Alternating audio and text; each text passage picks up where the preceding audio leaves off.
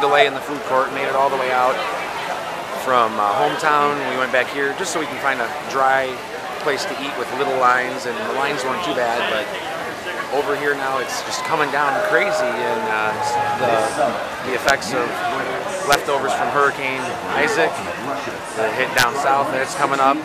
So we're probably going to have a lot of rain. I have a bad feeling it's going to be a rain out here. It's going to probably end up closing, but I hope not. We still got a lot of things we were going to do, and it's crazy. It's even too wet. The train's running. We were going to go over that way, but even so, it's not worth going out in the rain, just getting pelted. Really hope they don't close the park early, but I'll wait. You got to drag me out of here. See, it's really coming down. And those guys, they took their bench. They brought it in from out in the rain.